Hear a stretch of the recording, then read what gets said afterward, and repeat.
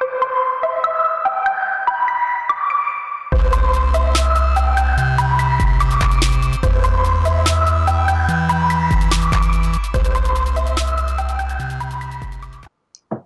knock on wood, cancer-free. 65 closings at 16 million. I'm not going to tell you can't do anything. What is up, everybody? So I have a special treat for you today. Desiree out of Charleston, South Carolina, is with us today. She, I guess she's been in the Zero to Diamond Facebook group for a while, and I guess she finally took the plunge to follow me on Instagram. So we kind of chatted there for a second, and then she told me that in 2018 she had a cancer scare and it was like 1 year ago yesterday or something.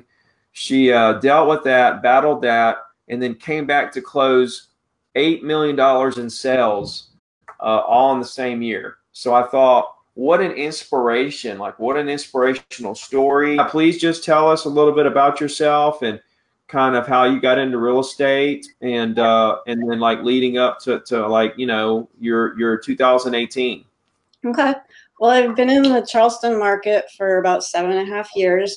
I'm originally from Connecticut, and I had gotten my license years ago in Connecticut in the market paint, and I have a marketing degree, so I ended up working as a director of marketing for a food service distribution company. And then we made a decision to move here, and the market was a lot different here than it was back home. And I said to my husband, you know, I want to get back into it. And he's like, sure, you know, go for it.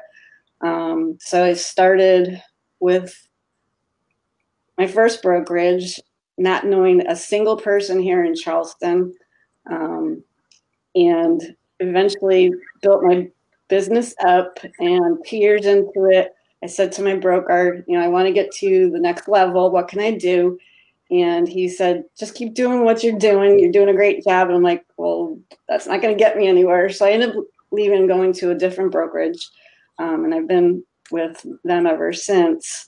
And I started off on a team there and went off on my own a couple of years ago. In 2017, excuse me, ended up being my biggest year to date. Then did 8.1 million in sales. So when I started getting my business plan together for 2018, I set it really high. I had huge goals. I was going to close 46 homes, do 14 million in sales, and then 8 days into 2018, I was diagnosed with cancer. So obviously, kind of turned my world upside down. And you know, once it all sunk in and I knew what was going to happen going forward, I told my husband, and I had only told a few of my closest friends what was going on. I wanted to keep it quiet because I didn't want to people to feel sorry or anything for me. And I didn't want it to affect my business.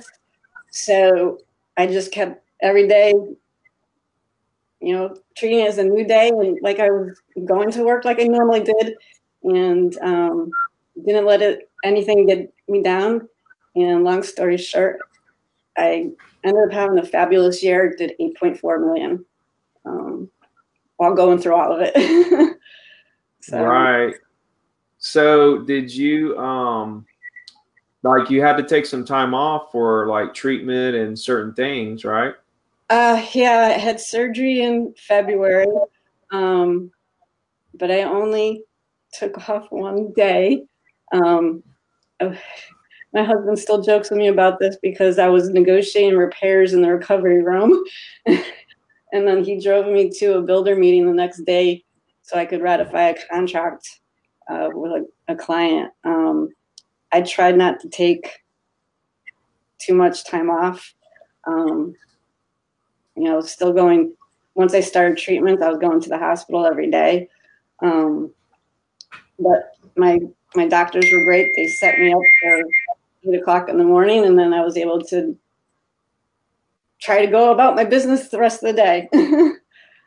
So I'm just like speechless right now. I look back on last year and like, I can't believe, I'm not sure where it was in me that I ended up doing what I did. But I have an amazing support group of friends. And when you surround yourself around people who are in a like business and a like mind, they and my family just kept me staying positive and moving forward. I just cannot believe that. So like there was like I know people that have been through, that kind of stuff, and they went through treatments where they just felt really sick, and there's like no way that they could. Can you hear me? Yep.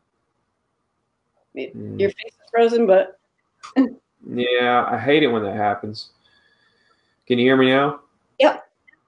Yeah, like I've known people that went through that, and like they would be like so sick certain days, and like for like weeks at a time and stuff. You didn't go through that?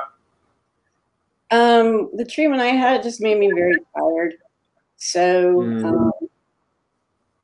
I had to force myself to take naps and just dealt with it the way, I've always considered myself to be an overachiever. And so I just kept pushing myself.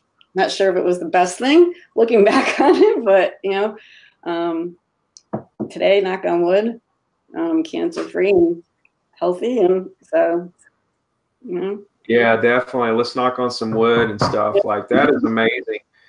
I can't imagine what that feels like or how that, goes, but I would think that I would be the same way, just like fight through it and make the best of it, stay positive, keep working, yeah. and stuff like that. So I'm with Keller Williams, and we have what's called an ALC, which is an Agent Leadership Council, and I was on it.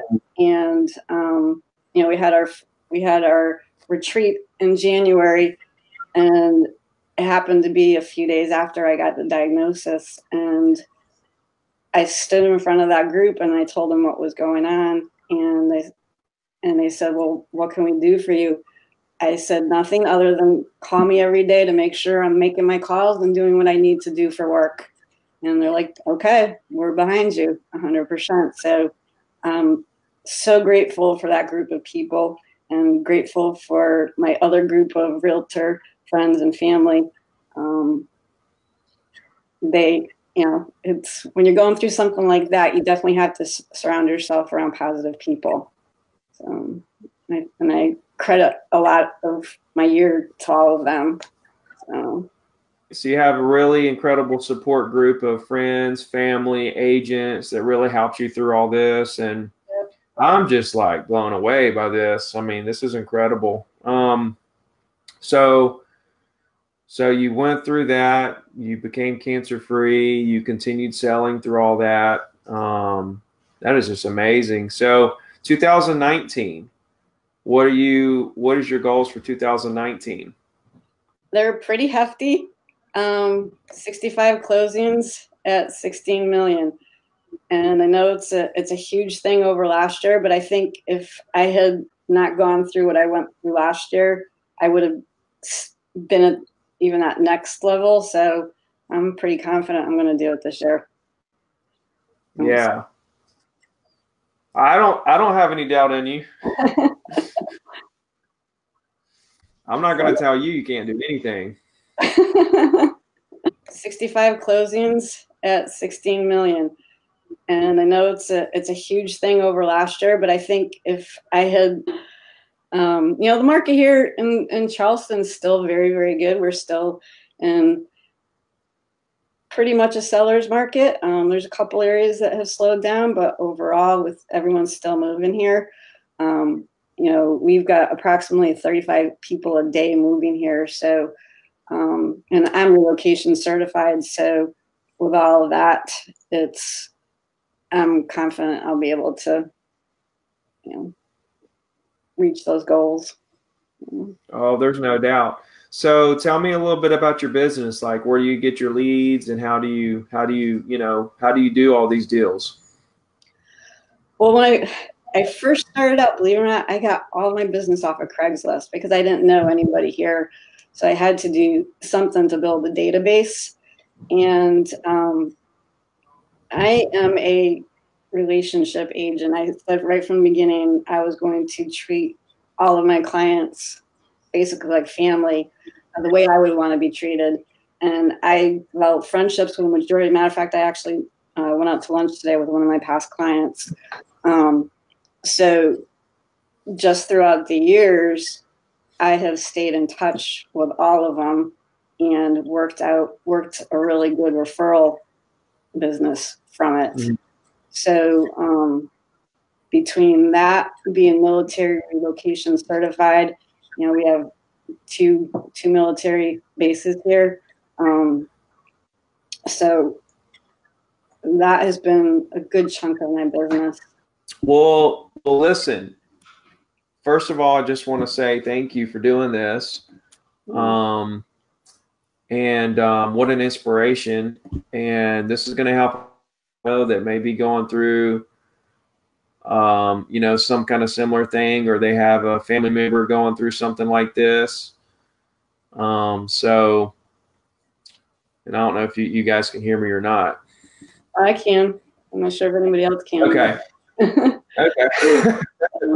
So I guess my thing for you is what can I do to help you? I love all your videos about one thing I don't do, and it's something, being in this business, we're constantly learning new things and constantly pushing ourselves to do new things and get out of our comfort zone. One of the things I don't do is cold calling. So your videos have been kind of an inspiration to me, because a lot, like I said, most of my business is all referral and past client based. So, if we increase our goals, we have to do things to increase our business. And so cold calling is one of the things I need to get more comfortable with. Yeah. The thing about cold calling is once you do it a little bit, you get addicted to it because it's so fun and you help so many people.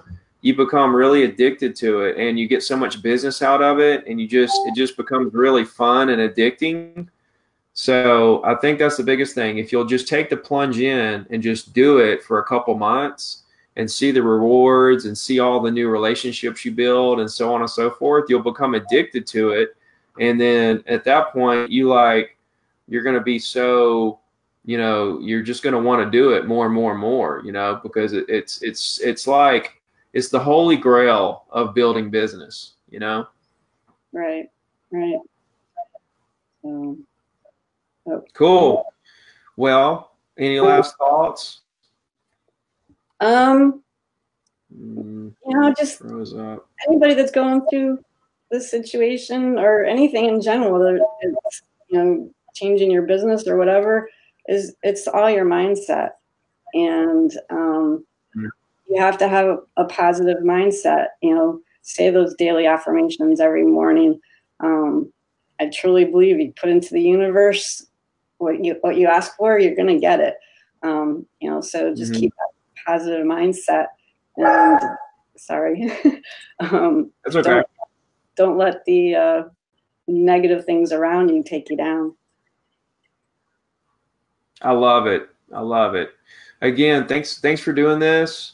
I don't see any questions in the comments. I think everybody was just inspired and just enjoyed, listening to the conversation. So, like I said, if there's anything in the world that I can do for you, please reach out to me anytime, and I'll bend over backwards to help you. And yeah. Likewise. Cool. All right, guys. I'm out of here with Desiree. We'll talk to you guys soon.